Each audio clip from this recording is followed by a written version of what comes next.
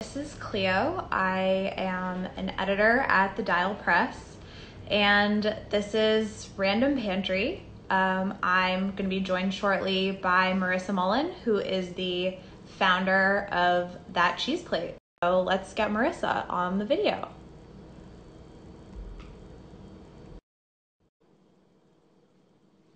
All right, looks like she's heading on, and if you want to comment where you're from? And hello. Hello. Happy How's it going?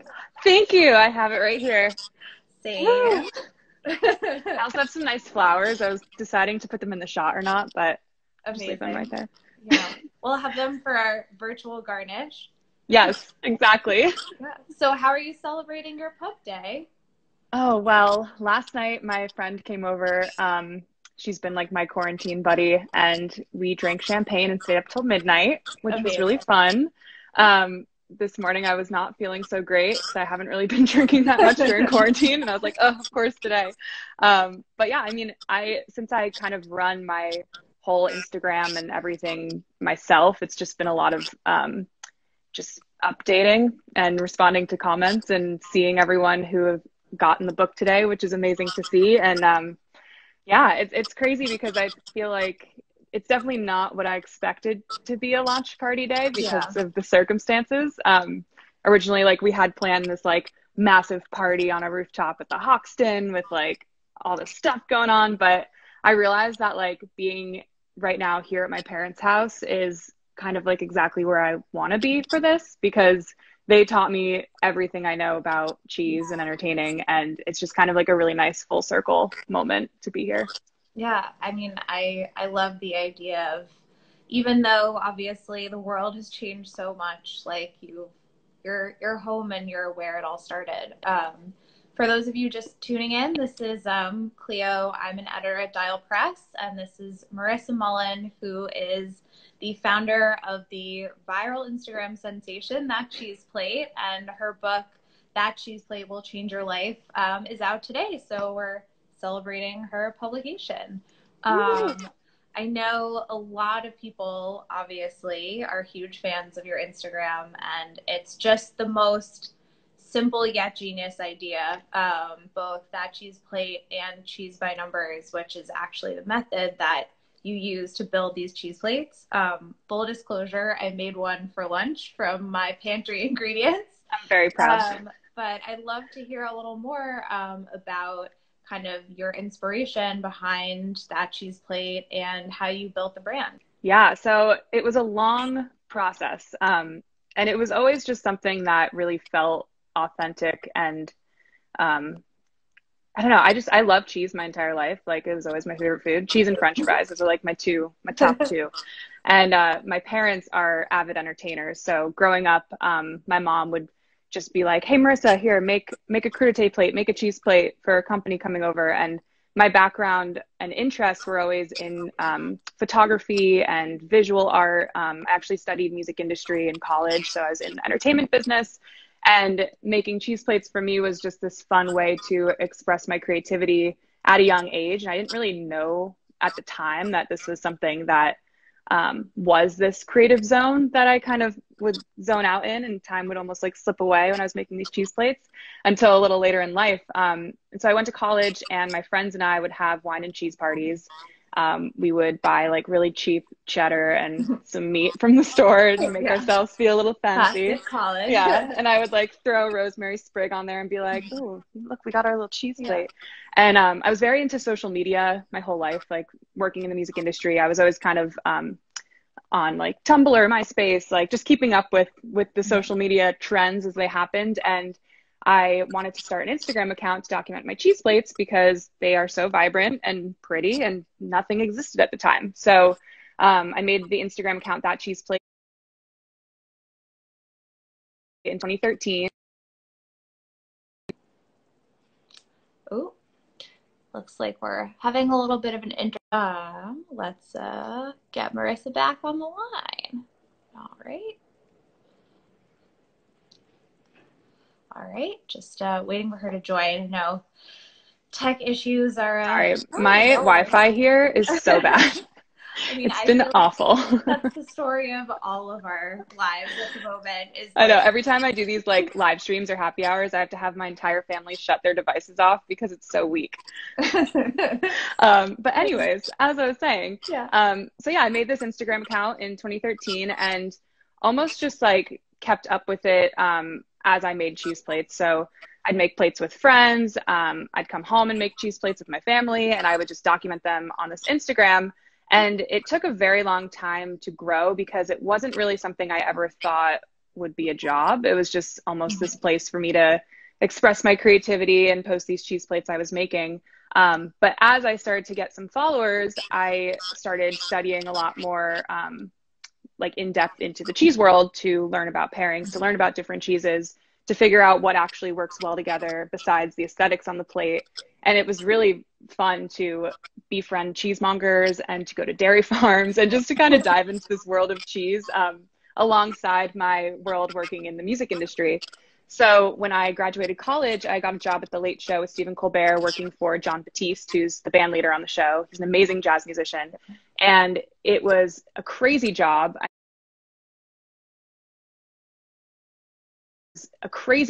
I mean, I loved it, but it was like we worked like 12-hour days average.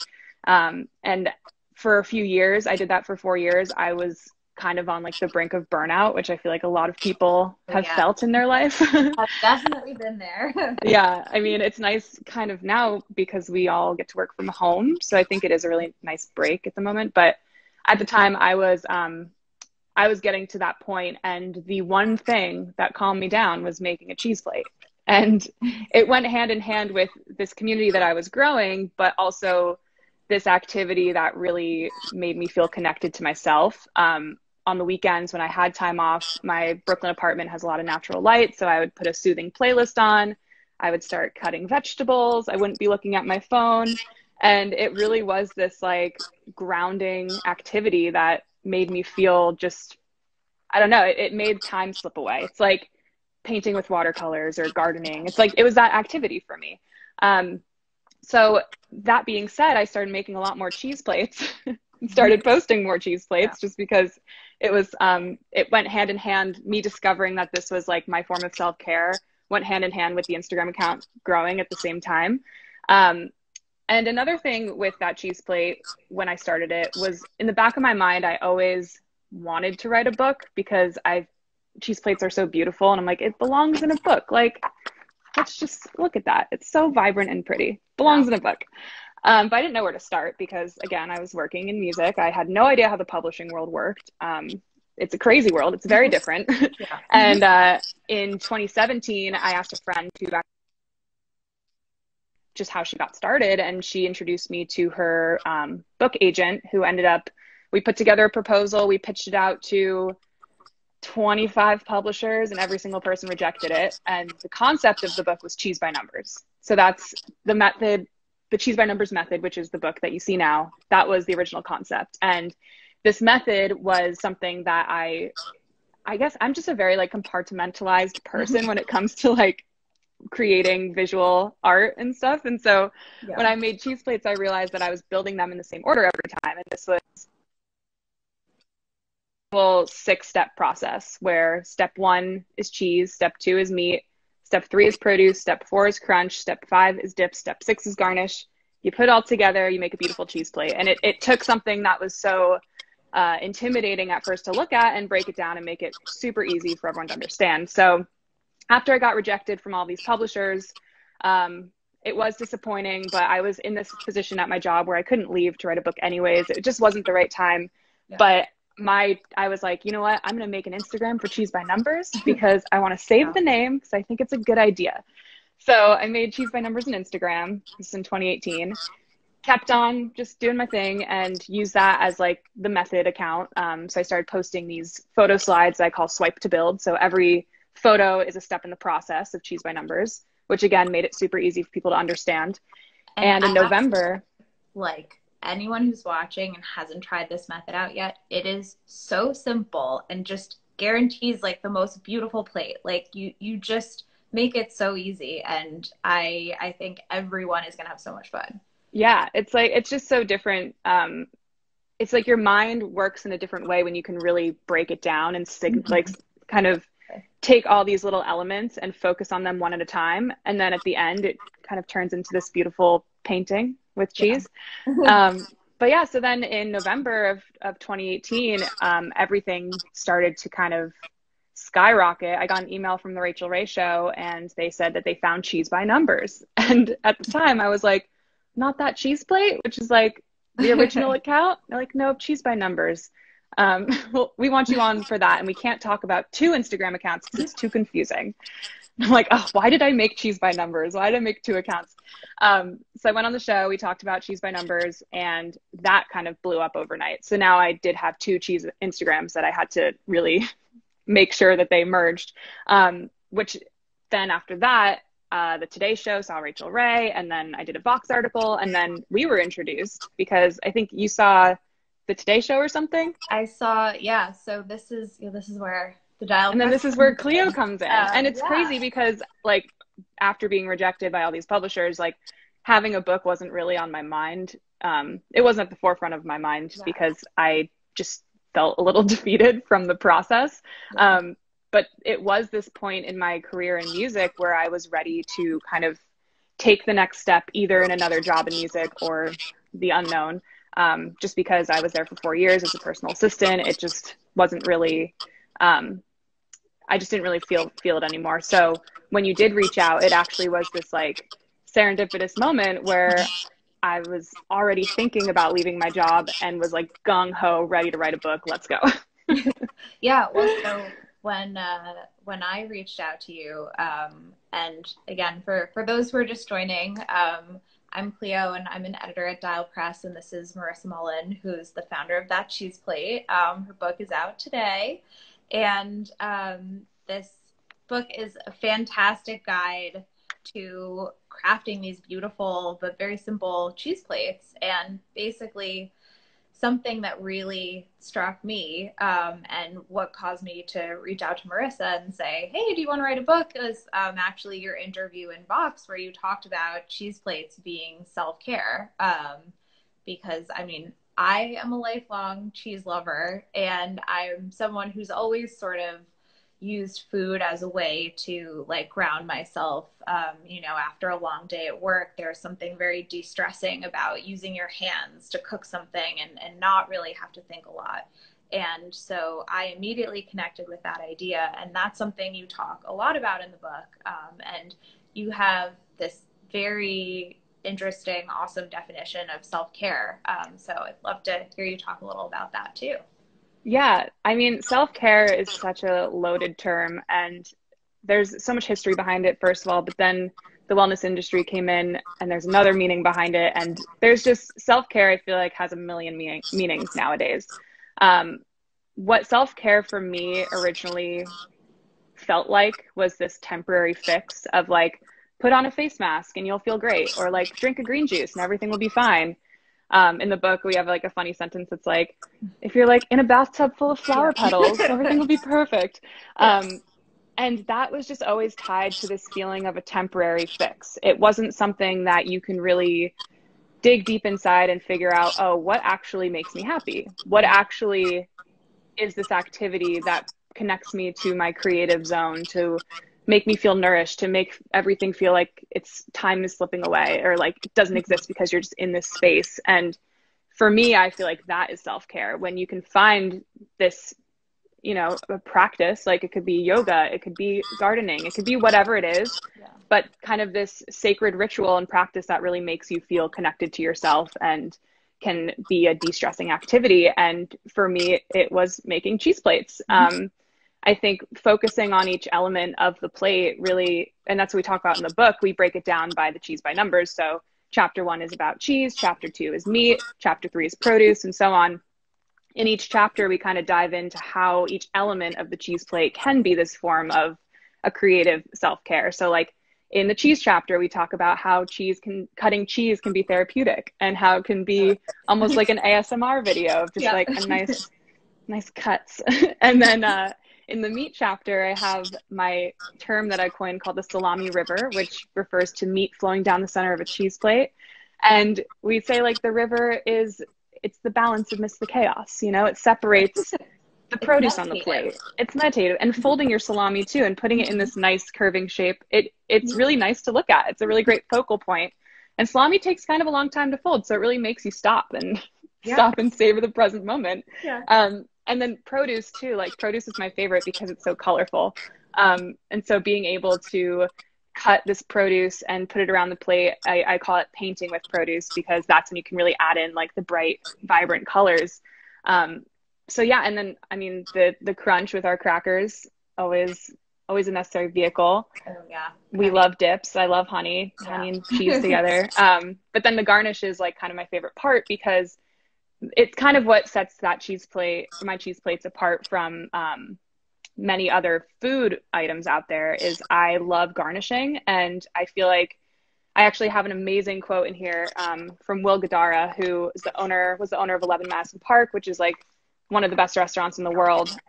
He was so gracious to give me this quote, but I'm just going to read it real quick because I feel like it really connects to just the idea of garnish. But he says, in our restaurants, our chief focus is the graciousness of our service and the deliciousness of our food. But I'd be remiss not to acknowledge the importance of aesthetics, whether it's the way the room makes you feel when you step through the doors or the way food looks on the plate when it's placed in front of you. The first impression of any dish happens when you look at it. The more thoughtfully it's presented, the more likely you'll be able to enjoy that first bite. So put a little energy into not only what you're serving, but how you're serving it. It goes a long way. And it's true. It's like, I think being able to put a flower on a cheese plate, an edible flower, it just makes it pop, and it gives you that kind of, I don't know, it just ties everything together really nicely. Yeah. I mean, that's so much of your Instagram is just making people smile with these really bright, really beautiful creations. I mean, I have so many favorites in the book, but like, I mean, look at just, this is that cheese. Oh yes, the cheese party plate. I mean, that's a good one. These plates are so gorgeous, and you have so many different seasonal plates and plates centered around certain ingredients, certain types of cheese. Where do you find the inspiration to come up with all of these different, absolutely gorgeous cheese? I don't know. Like it's funny. I'm inspired by a lot of different things. I'm inspired by seasons, definitely. So like seasonal produce. So in the summertime, using fresh figs and using like very fresh, fresh tomatoes, anything that's in season at the time, or in the winter using dried fruits or nuts and kind of more of like a harvest feel. Yeah. So definitely tying into seasonality. Color is big for me too. I love doing an array of color, but also color blocking sometimes. Like the fresh greens plate in this book is like all vibrant green, which is really fun. And then just random things, like taking my hobbies from all elements of my life and putting them on a cheese plate. Like I did in the book, we have astrology cheese pairing. Oh, yeah. So a cheese pairing for your star sign. Yeah. And I love astrology, and I realized that cheese and people, they kind of connect. It's like a type of cheese has a personality. So does a person. A person can have a horoscope that describes a personality. It can connect in some way. So like that inspires me. But yeah, I think I just kind of try to think of like a specific occasion, time of year, color scheme. This book has a lot of, there's like plates for everything. This one I just opened up to. This is like that picnic plate. Oh yeah, love that one. Picnic to go plate. So it's like, what can we make in a little Tupperware container that you can take to the park? It's perfect. But yeah, I don't know. I think in the book writing process, I had this crazy, I basically went into my bedroom and like taped up all of the photos on my wall and was like, okay, what am I missing? Okay, maybe we need something more for winter. Oh, maybe we should do like something that's more summery, or like how about a Valentine's Day plate? That'll work too. And just kind of like going through the year and picking out these items and elements that represent different cuisines, different regions. Like we have the Italian countryside plate. I have the J'adore fromage plate, tying into the European influences of cheese, because that's where it really started. So yeah, a lot of different things, but I think about the book Big Magic a lot by Elizabeth That is Gilbert. such a fantastic book. It's like feeling that, just waking up and feeling that spark of inspiration and either acting upon it or letting it pass on to someone else. Like with the cheese plates, I feel like I wake up and I'm like, I'm gonna do that today. And then I just kind of do it. Yeah. And just a reminder as well for anyone tuning in, if you have any questions for Marissa, please put them in the comments, put them in the question box. I also wanted to mention, because I think this might surprise people who buy the book, that the entire book was shot on your iPhone. Yes. You did not use a professional camera or, a rig or anything. Like, you just completely did this all on your own, on your phone. And then obviously Sarah Galanchi did the incredible illustrations to accompany that. But do you have any tips for anyone out there looking to make their food photos pop on the gram? Yeah, I mean, it was an interesting choice we made, because so my background is in photography, and I have cameras that would have probably captured clearer photos in the iPhone, but these turned out pretty good. I'm like, I don't know. But that being said, I take all of my photos on my Instagram with my iPhone. I love the ability to just edit them right then and there on my phone, post it. You don't have to upload it to Photoshop, and it takes away that extra step. And when I found out that the iPhone had high enough quality photos to be put in a book, I was like, all right, here we go. Let's do it. So yeah, I food styled the entire book on my own in my Brooklyn apartment, tiny space, on my white kitchen table. I also had a white poster board that I used a lot of the time as backdrop. I also didn't use a tripod, which next time I feel like maybe I should, but I literally just lined up my phone every single time, like right here. And it somehow worked. But yeah, I think the way I take photos with my phone is you always want to have a neutral backdrop. So a backdrop that isn't too patterned. So white tablecloth. Actually, I bought these, I have one over there, but for my workshops, I bought these like fake marble backdrops that you can roll up and take with you. This is a genius move. Marissa, it's amazing. Wait, I'm going to grab it. Hold on. I love your marble countertops. Like, I'm so jealous. My countertops are just so plain and boring. And it turned out that this was wallpaper or wrapping. Check this out. That it looks exactly like marble. It's genius. And then the back side is black marble. Yeah. So I use these in all of my workshops. It's so fun because wherever you are, you can have a fancy countertop. Yeah. Amazon. Exactly. It's great. But yeah, so you want to have a nice backdrop. I always like to take my photos in indirect natural sunlight. So this lighting right here is great. You don't want the sunlight coming in and causing a shadow unless that's kind of the style that you want, which also looks nice sometimes. Yeah. But with my photos, I like to do indirect natural light.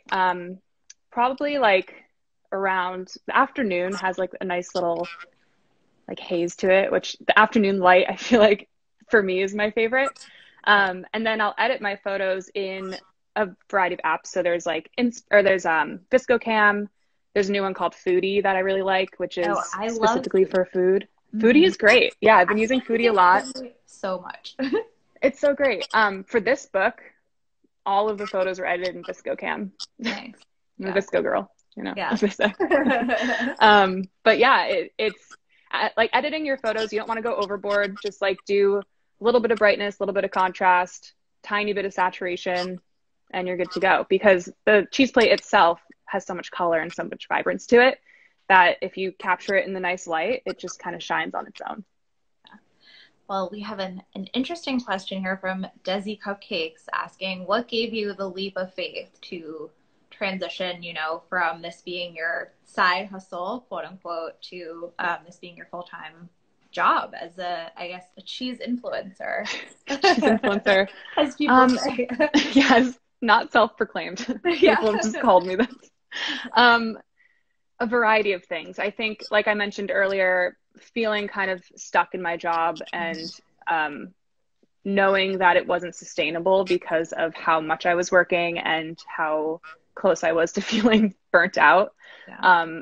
that was a big factor weighing on me to leave that job anyways to go into something else. But I also, after Rachel Ray and the Today Show, like feeling this momentum of that cheese plate growing and never really feeling this, like, I don't know, ability to leave the job because it's not like I didn't trust that cheese plate, but I just like didn't know where it would go and wasn't sure if it could be a sustainable business. Yeah. But being able to kind of see it grow like that and plan out like a year ahead once I signed with you guys with the book, being able to have a deadline and be like, okay, well, now I have this project. I'm very like project focused. Like if someone gives me a deadline, I'm like, great, I'll get it done by that day. That's just how I've always been. And so I wouldn't have quit my job if I didn't have something that I had to finish and complete at a specific date. So being able to say, oh, hey, September 1st, you have to deliver everything for the book. I was like, all right, well, this is my job now and I'm going to get it done. Yeah, and which is kind of why we got it done so quickly. Great news for me that Marissa is the most deadline oriented person I've ever met. And I love it. I'm just crazy. No, yeah. Yeah. I mean, it was nuts because I signed the book deal, I think May 6th. Yeah. May 6th, 2019. We delivered everything. I delivered all the photos to you guys by September. Illustrations were done by November. And then, here it is. Put it into a book. And here it is. Yeah. And now it's out. Yeah. It's so exciting. Well, last question before we wrap up. Lightning round. Top 3 cheeses that you could eat for the rest of your life. Oh, this is so hard. Everyone loves to ask this question. I know. I'm like, I love all cheeses. Yeah. Okay. Number 1, I'm going to say like types of cheese to keep it. Yeah. So number 1, my all-time favorite type of cheese is a soft ripened, ash ripened goat cheese. So this is like the center of the cheese is like a fresh chev, and then the outer layer is like a creamy, amazing, just gooiness. It's so good. It's great paired with like fig jam or something like that. Vermont Creamery makes really great styles of this. One favorite is Sophia from Capriole Farms in the Midwest, but beautiful type of cheese. Humboldt Fog is a popular one of this for people who aren't familiar with cheese brands. So that's number 1. Number 2 is definitely like an aged Gouda or like an Alpine style cheese, like an aged Gruyere that has like the terracine crystals in it. It's like a little crunch. Yeah. Those are my favorite. And then number 3 is just probably like a really creamy brie or camembert. Creamy camembert. Yeah. I can just like eat that forever. Well, but I love all cheese. Oh my goodness. I know. Camembert, I think, is definitely in my top 3. Like camembert on like a fresh baguette. Mm-hmm. Or like a seedy cracker, you know? Ooh, yeah. So good. Well, anyway, that is all the time we have, unfortunately. But I hope you're all very hungry now. And go make some cheese plates. Yeah, go make some cheese plates. And congrats again, Marissa, on that cheese plate will change your life. Thank go you. Get your copy. It's out today at your local indie, online, everywhere. If you're international, you can buy it at the Book Depository online. And you can. Just keep sharing those beautiful photos of your cheese creations. Tag Dial Press, tag that cheese plate, and we're just so excited to be spreading the cheesy goodness.